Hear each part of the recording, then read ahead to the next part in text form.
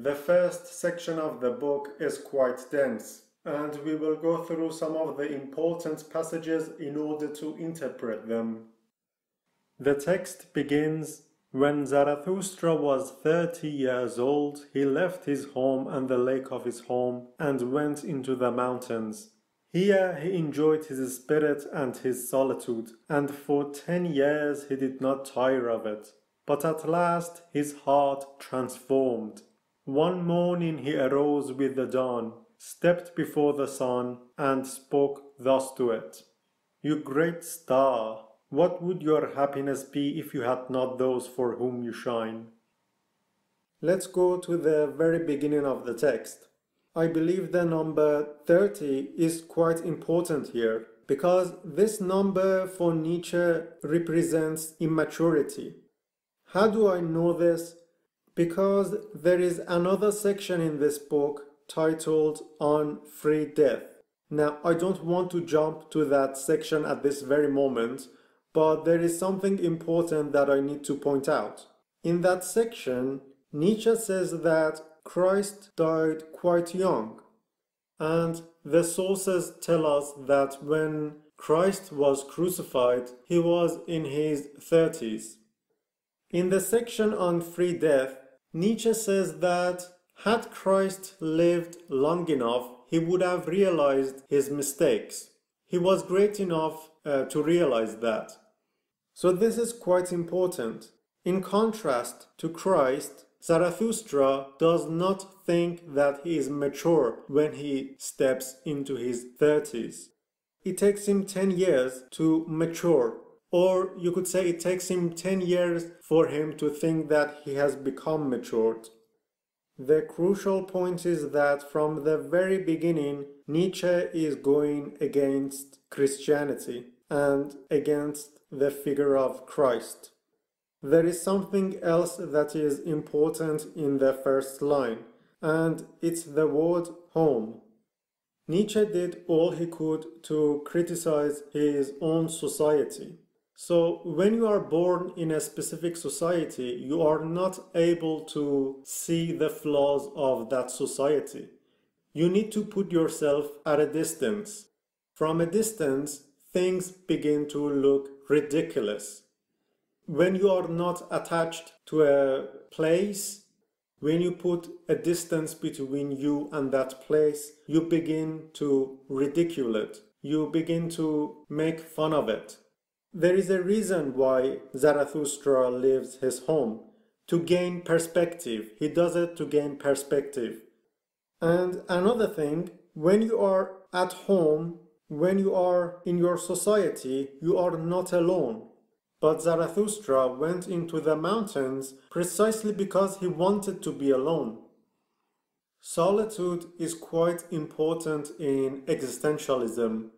Both Nietzsche and Kierkegaard, they were baffled by society's attitude toward solitude. What they didn't understand was why society looked down upon solitude. Normally, when you want to punish someone, you put them in a corner or you lock them up or whatever. The point is that you want them to be alone with their thoughts. Solitude is how you punish people. But for Kierkegaard or for Nietzsche, solitude is something that you should freely choose to enter.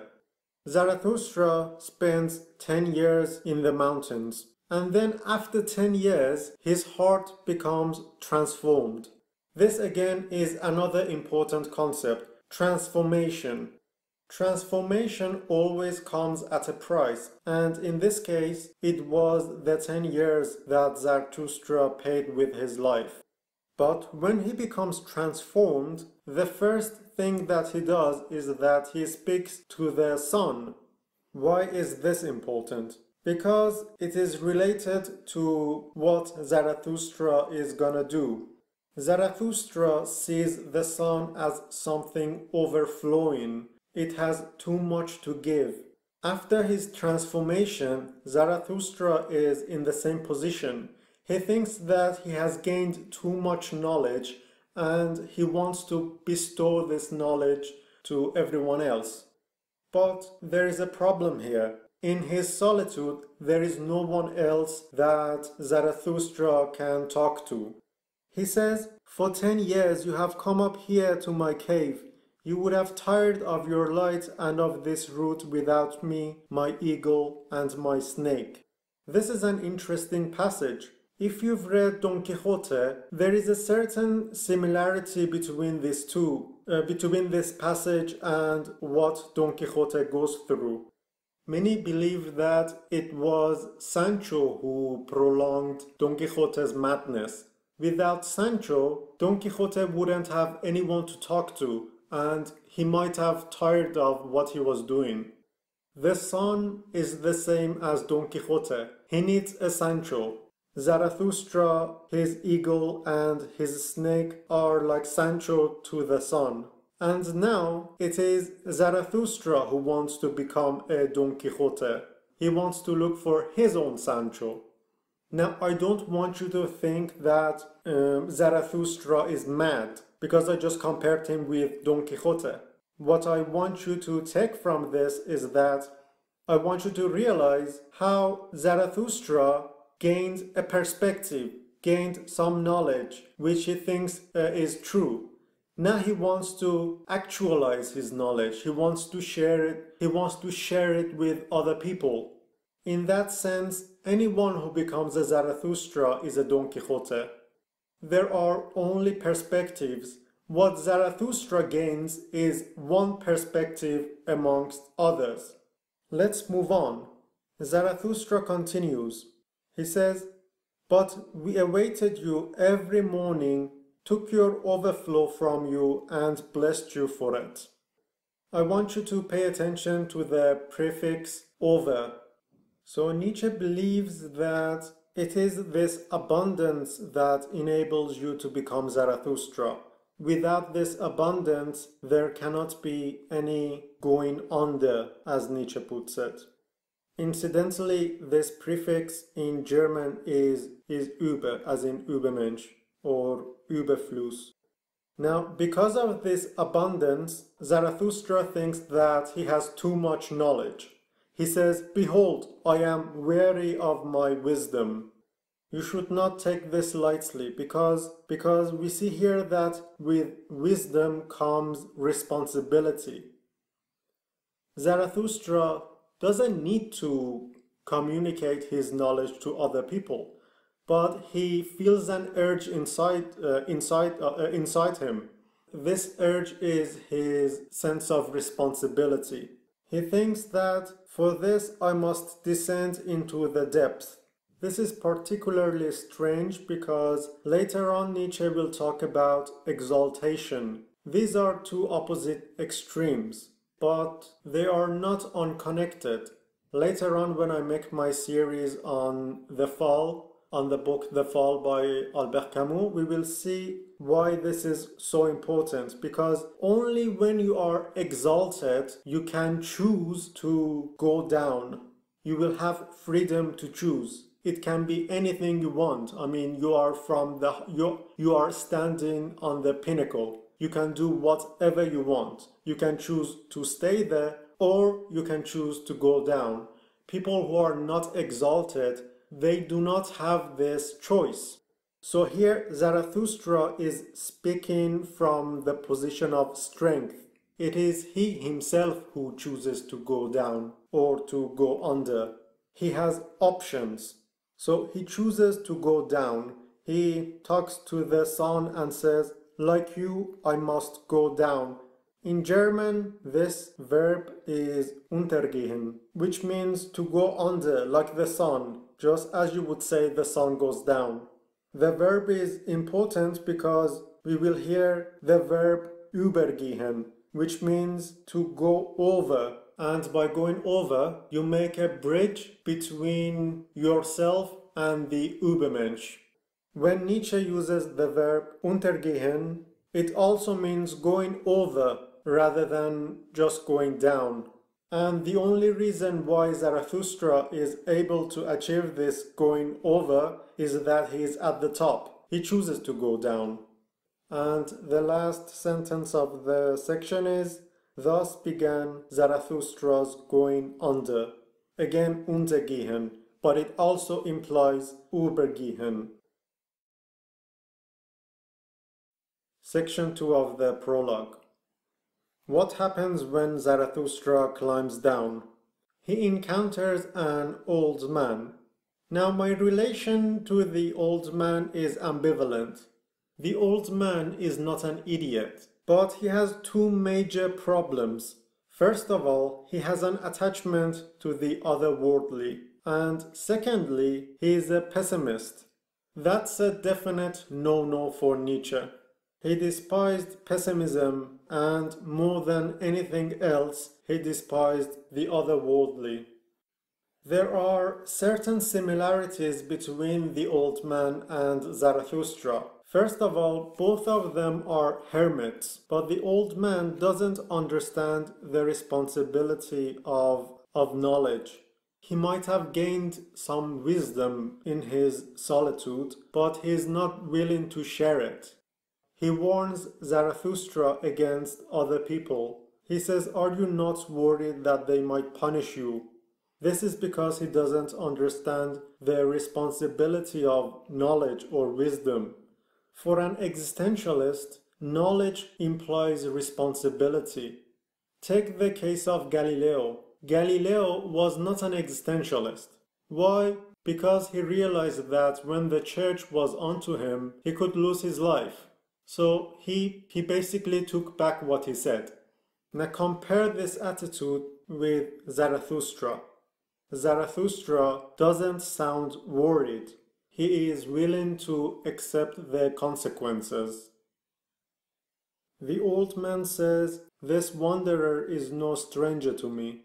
Many years ago he passed by here. Zarathustra he was called, but he is transformed." Again we see the word transformed. Transformed to what? Transformed from something unripe to ripe, from immaturity to maturity. The old man goes on. Zarathustra is transformed. Zarathustra has become a child. Okay, wait a minute. A child. This sounds offensive, but it really is not. It's actually a compliment for Nietzsche. Normally, in our society, when you want to condemn someone, you say that you are acting childish, but that would be high praise for Nietzsche.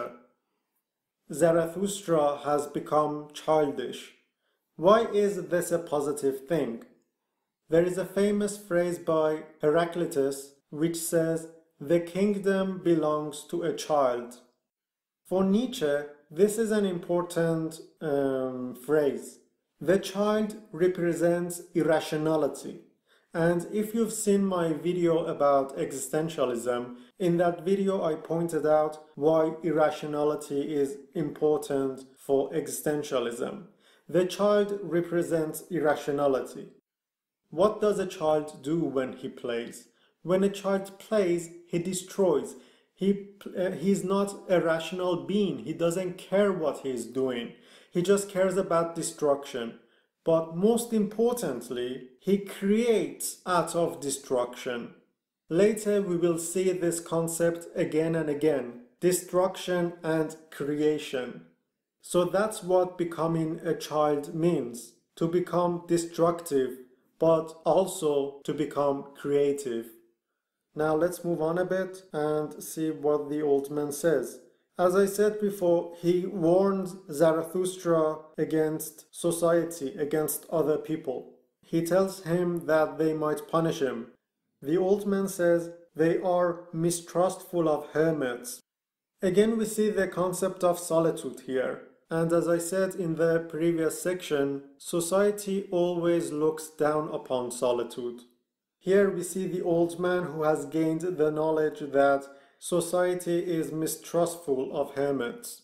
Why? Because as I said, you would force someone to become lonely to go into solitude who has done some wrong. So of course, when you encounter a hermit, your first reaction would be, what has he done wrong? Why is he alone? You won't be able to trust that person. The old man is a pessimist. He realizes that, and he tells Zarathustra, do not go to mankind and stay in the woods. This advice comes from pessimism. It is said out of his despise for mankind or out of his mistrust. This advice is not a true appreciation of solitude. Let's see what Zarathustra has to say. He asks, what does the saint do in the woods? The saint answered, I make songs and sing them. There is a reference to Lutheranism here, because as you know, Luther praised music. He loved music. The old man says, I make songs, thus I praise God. This is exactly what Luther believed. He believed that by making music, you are praising God. Again, we see why the figure of the old man is problematic here. Nietzsche loved music. He was a composer. He wasn't just a philosopher. Here the problem is that the old man represents someone like Wagner. The problem with Wagner is that for Nietzsche, Wagner turned out to be too religious, too attached to the otherworldly. If you want an example of this, you should watch the opera Parsifal. And at the end, Zarathustra expresses his disappointment with the old man. He says, this old saint in his woods has not yet heard the news that God is dead. We see the contrast here. Zarathustra and the old man both became hermits, but at the end of the journey, each came out differently. Each gained a different perspective. Once again, we have another dense section in front of us. Let's read the text. When Zarathustra came into the nearest town, lying on the edge of the forest, he found many people gathered in the marketplace, for it had been promised that a tightrope walker would perform. We see here that during his first encounter with people, the first thing Zarathustra notices about people is that they are flocked together. I've been emphasizing how important the single individual is in existentialism. So it's not a coincidence that when Zarathustra first encounters people, he sees them flocked together. Without beating around the bush, he tells them, I teach you the overman. The overman, the superman, or the Übermensch, whichever you prefer, has proved to be a problematic concept in philosophy as well as in politics. Scholars don't really agree on what Nietzsche intended to convey by the overman.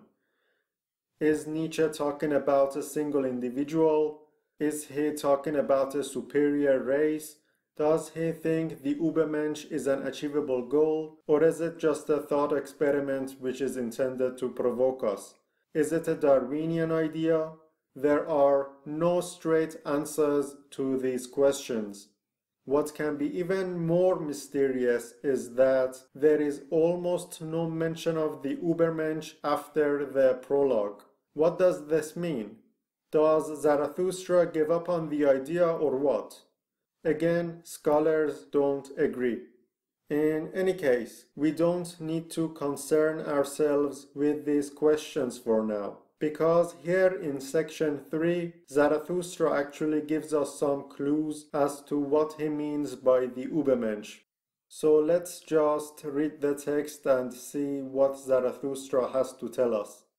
We are told, all creatures so far created something beyond themselves, and you want to be the above this great flood and would rather go back to animals than overcome humans. In the previous section, we talked about the concept of creation. Here we encounter that concept again, creating something beyond oneself. How are we to interpret that?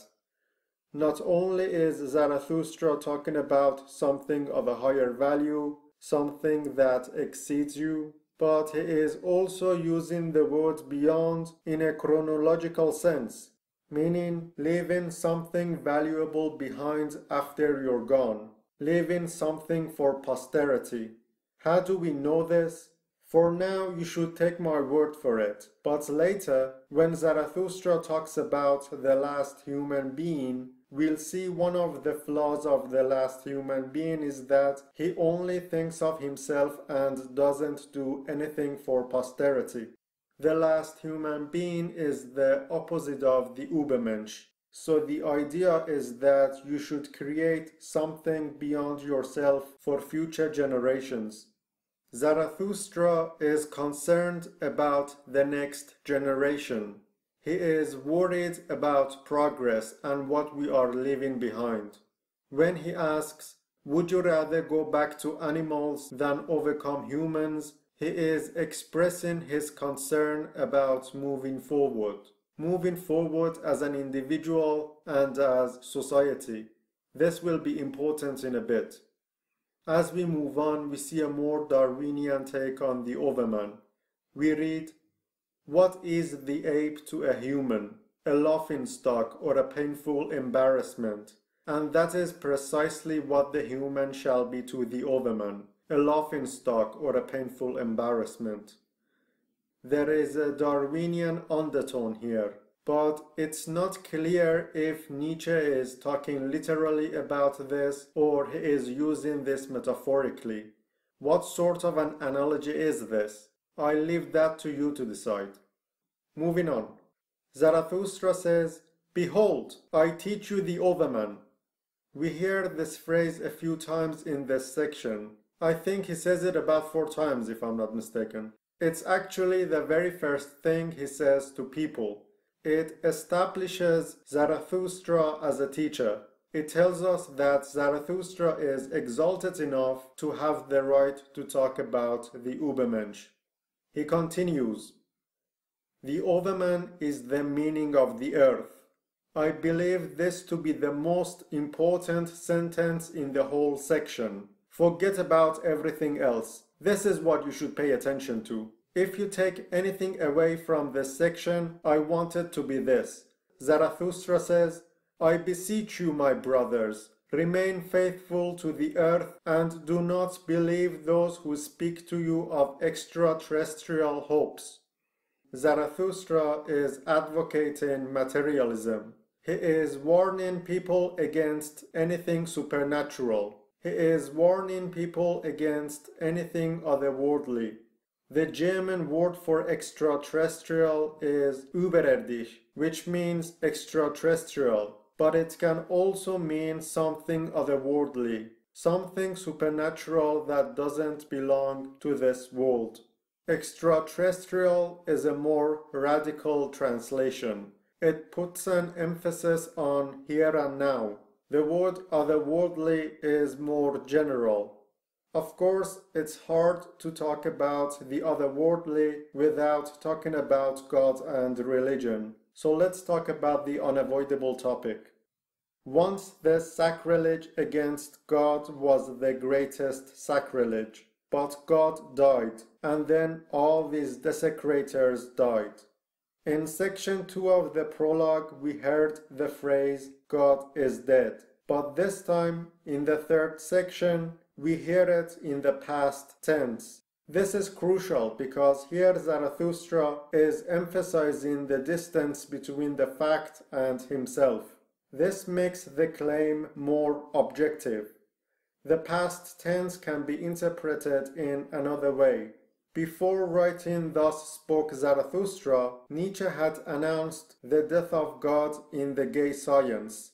In that book, Nietzsche tells of a madman who, just like Zarathustra, goes to the marketplace. There is a contrast between the madman and Zarathustra.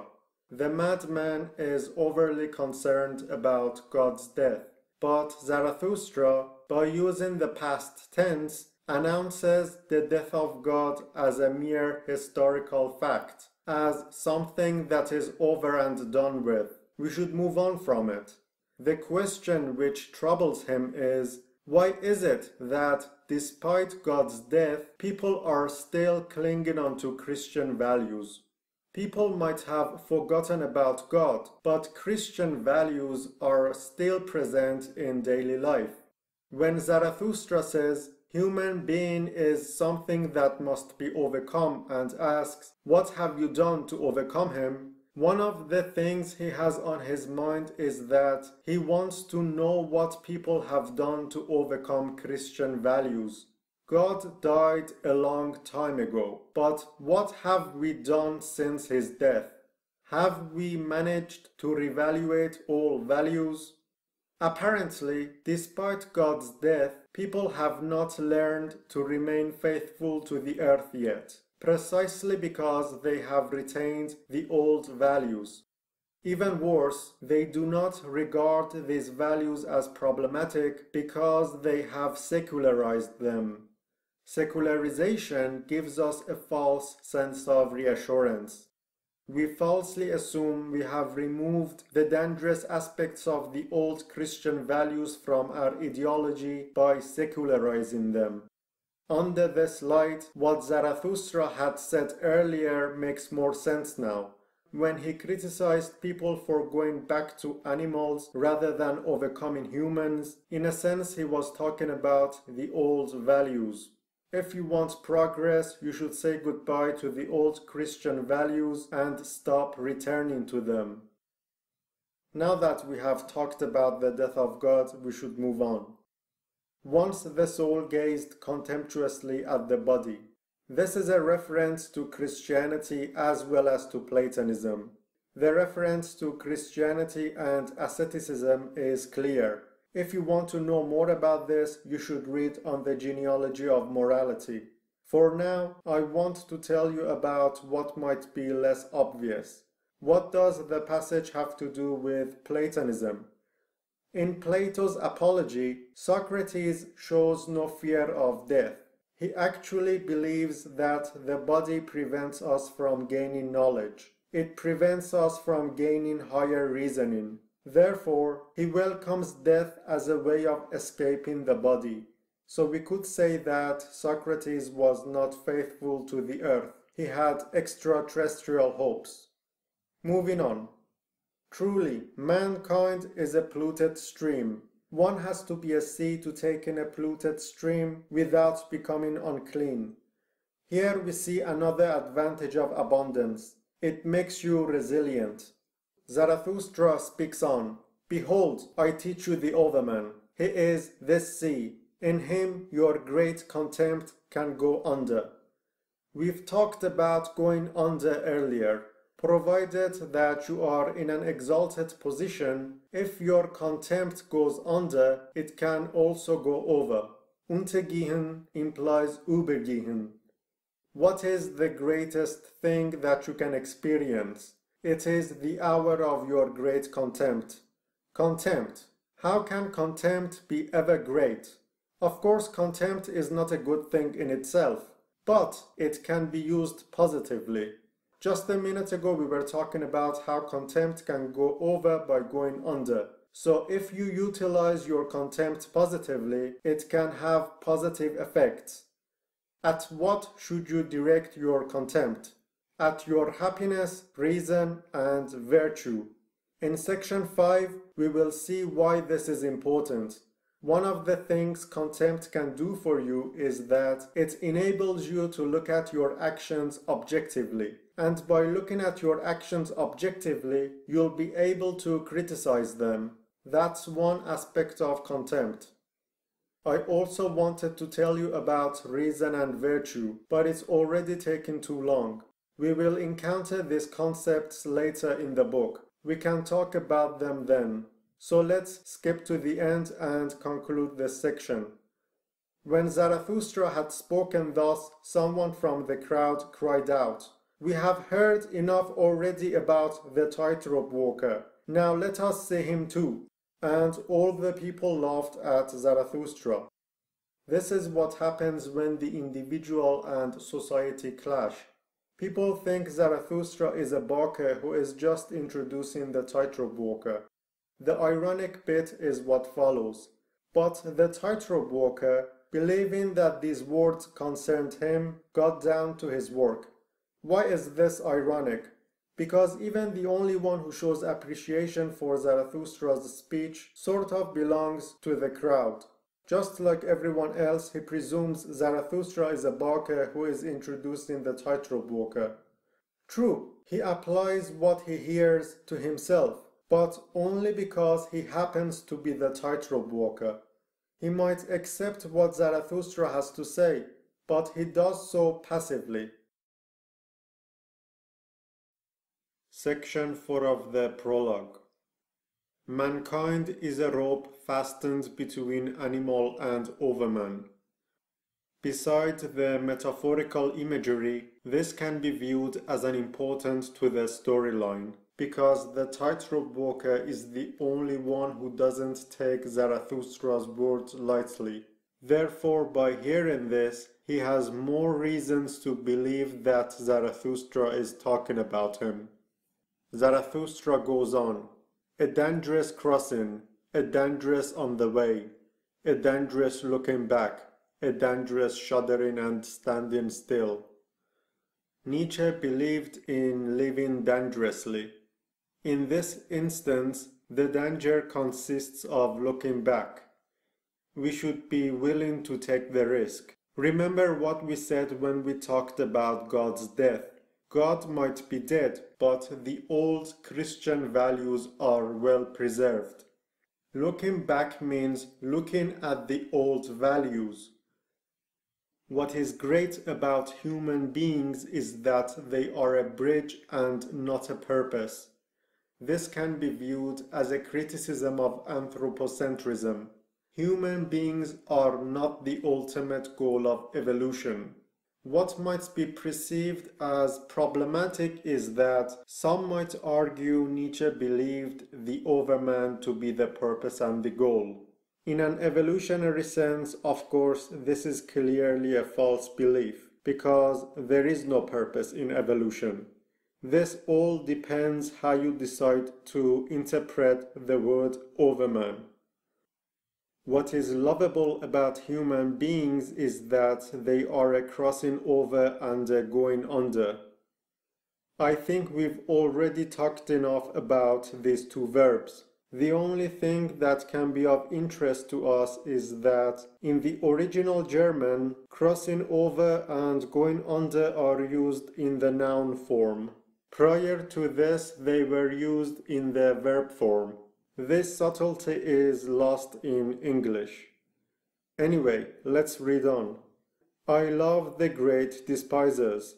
Of course, Zarathustra is not talking about people who are full of hatred and despise everything in general. We need to keep in mind that Zarathustra is talking about a specific type of despisers. It's related to what we already discussed in the previous section. Contempt can be utilized in a positive manner to initiate a person's going under. He says, I love those who do not first seek behind the stars for a reason to go under and be a sacrifice, who instead sacrifice themselves for the earth, so that the earth may one day become the overman's.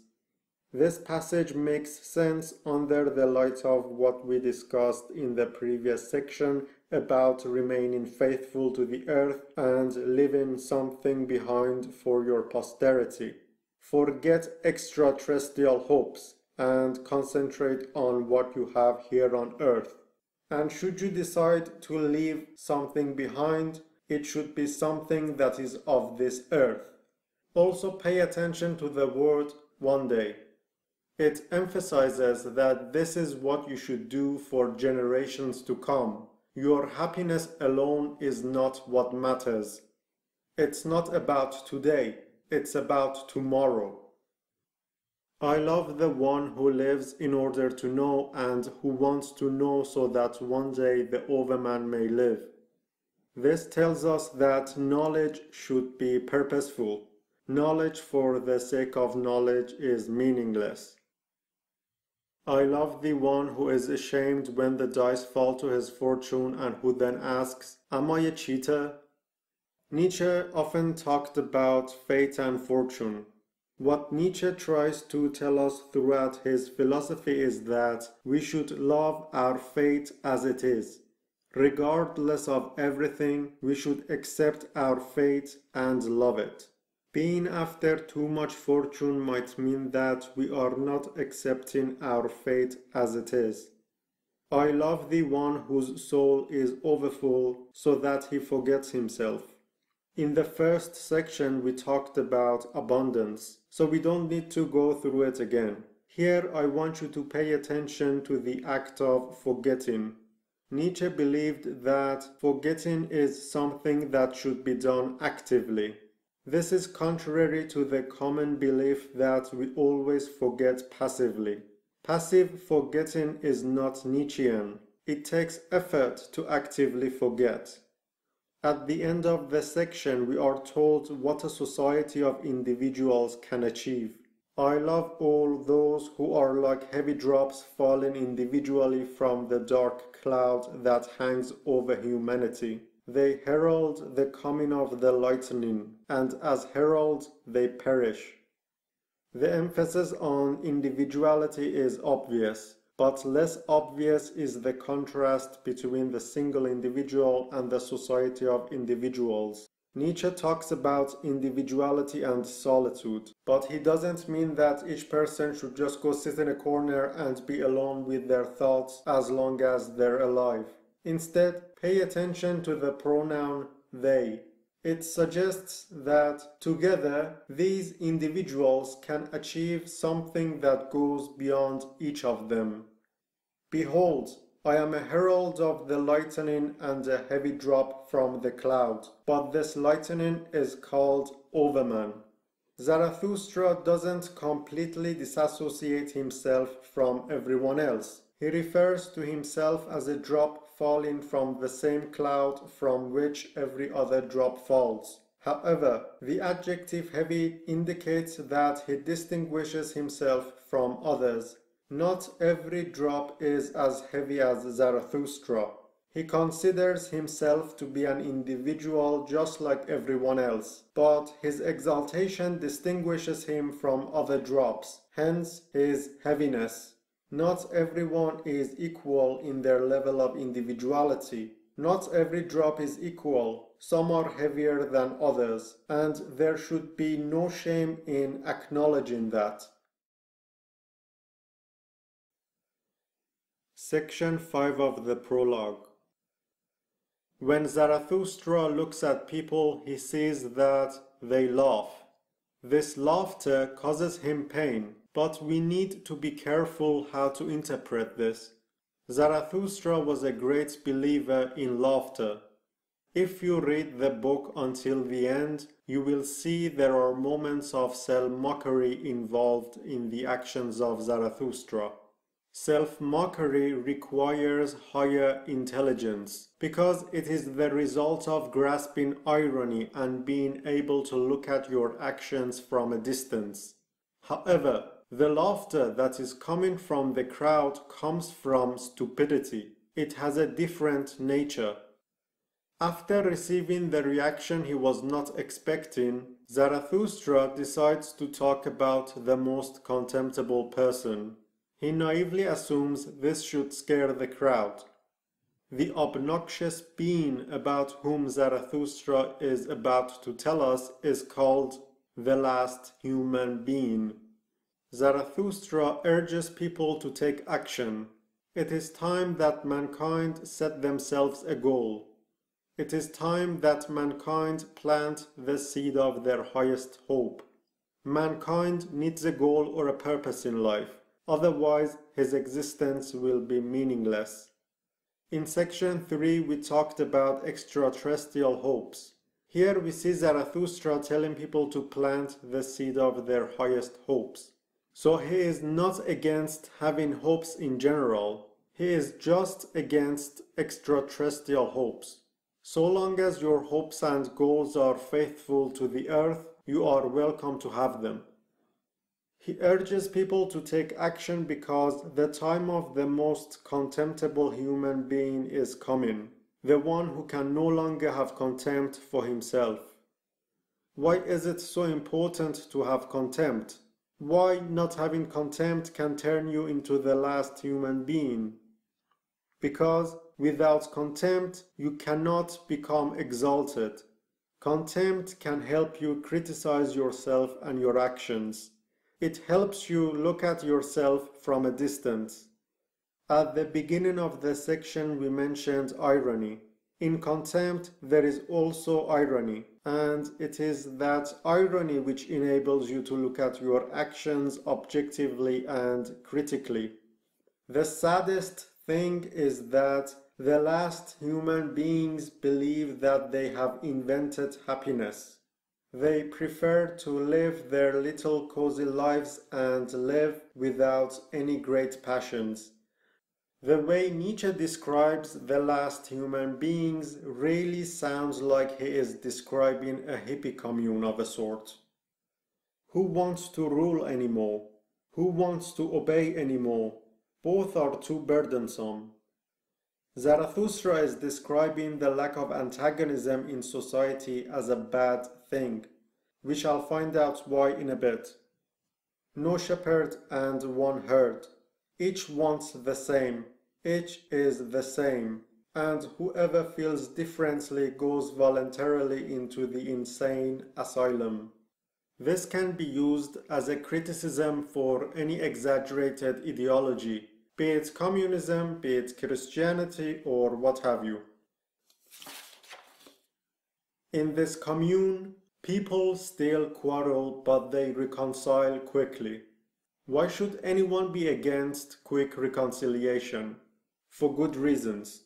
It all has to do with progress. A society in which everyone agrees with one another becomes static. New ideas are born out of disagreement, argument, and antagonism. Moreover, in this commune, one has one's little pleasure for the day and one's little pleasure for the night, but one honors health. Whenever I read this passage, I wonder if this does not describe our own society in the West today. People are too concerned with eating healthy and staying healthy in an exaggerated manner. Let's go back to the text. Unfortunately, when the crowd hears about the last human beings, they become excited and tell Zarathustra to make them into the last human beings. Zarathustra is once again disappointed, and he expresses his disappointment by saying, "They do not understand me." And he sees the problem. He says, "Too long apparently I lived in the mountains. Too much I listened to brooks and trees. Now I speak to them as to goat herds." The final phrase is important because it tells us that Zarathustra is becoming what he had feared. He is becoming a shepherd. A few pages later he will regret this. Also, I want you to compare the last human beings with someone like Zarathustra. The difference is that the last human beings cannot look at themselves objectively. Otherwise, they would realize how contemptible they are. However, Zarathustra is able to look at himself critically. Just as the section started with laughter, it also ends with mentioning the laughing crowd. And now they look at me and laugh. And in laughing, they hate me too. There is ice in their laughter. Once again, this laughter does not come from a sense of irony. Rather, it comes from the stupidity of the crowd.